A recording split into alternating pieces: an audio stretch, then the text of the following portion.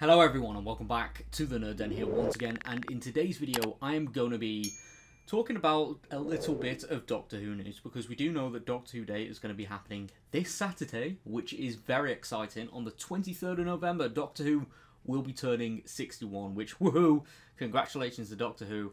You know, it's just nice that the show has lasted this long. You know, it's been through its struggles, it's, you know, been off air here and there, it's had its hiatuses, but it's always come through strong. And of course, Doctor Who Day, especially in recent years, has been some exciting announcements. Now, I'm going to do my final prediction for this. My final predictions. There's not that many predictions I've got, but I'm just going to go through them anyway, just because I feel like us fans might be getting treated a little bit. So yeah, with all that being said, let's get into the video and talk about my predictions.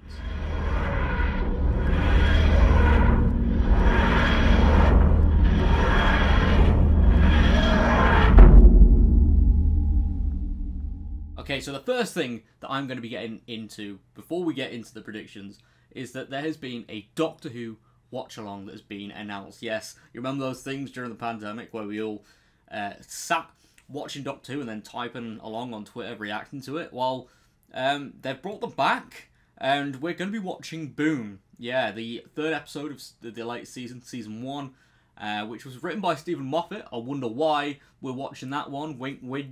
Nudge, nudge, I'll be talking about my predictions there.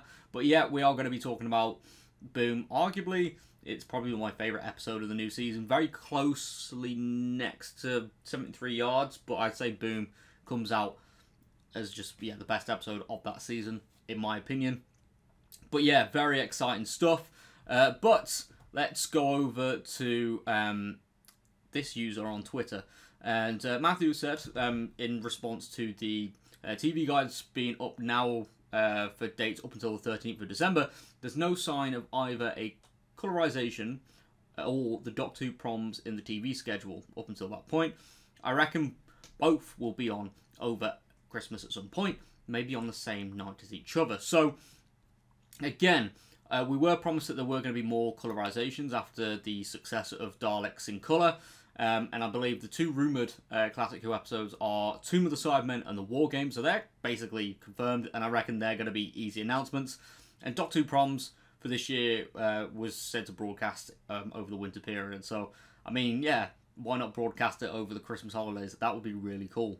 But yeah, let's get on to the predictions. Okay, so, first of all, my first prediction is that we are going to be getting a Joy to the World trailer. Yes, we are going to be seeing Ncuti in action in a trailer, because the only things we've had from that episode is that there's been some clips. So we are going to be seeing an actual trailer, which will be very exciting, and we'll be seeing the Doctor in action.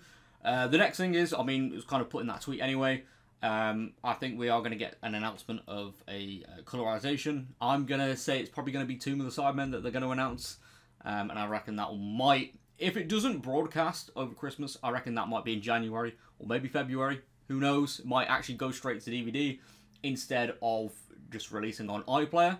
That could be a different format change. We might get a collection box set announcement as well. And perhaps another missing episode, because I believe The Smugglers is the next one in line. I could be reading into that wrong though, but I do remember hearing about The Smugglers being one of the next ones. So that could be the one that ends up being chosen. But yeah, they're kind of my predictions, really. I don't think we're going to get anything too crazy, like a spin-off announcement or anything like that. We're not going to get a trailer for The War Between Land and Sea just yet. But there is one more thing I want to talk about, and I've just remembered about it. And it seems to be a little bit of an indication that, well, some Doctor Who filming might actually be happening very early next year. So, if you guys aren't familiar with Gallifrey 1, basically it's a huge American Doctor Who convention that takes place in LA, and they've announced that, yeah, some of the current Doctor Who executive producers will be there. So we've got Joel Collins and Julie Gardner are going there, which is pretty huge stuff. But unfortunately, this is where the big news comes in. Phil Collinson has unfortunately had to withdraw due to work commitments. So what could that be for in February? Could that be, you know, because there's a certain season of Doctor Who that might be entering production? Maybe? wink, wink, nudge, nudge season 3, because I believe the war between land and sea will have wrapped up by then. I think it's meant to be wrapping up next month, or very early January, so maybe the plans for season 3 might be happening then, unless he's going off doing other work, but come on. Oh, sorry. Doctor Who, that would be amazing, please. That would be phenomenal. Oh my god, yes, just please. So there we go, everyone. We've had our news that, yeah, there's going to be some Doctor Who stuff happening on Doctor Who Day. There's going to be some announcements. It's going to be very exciting.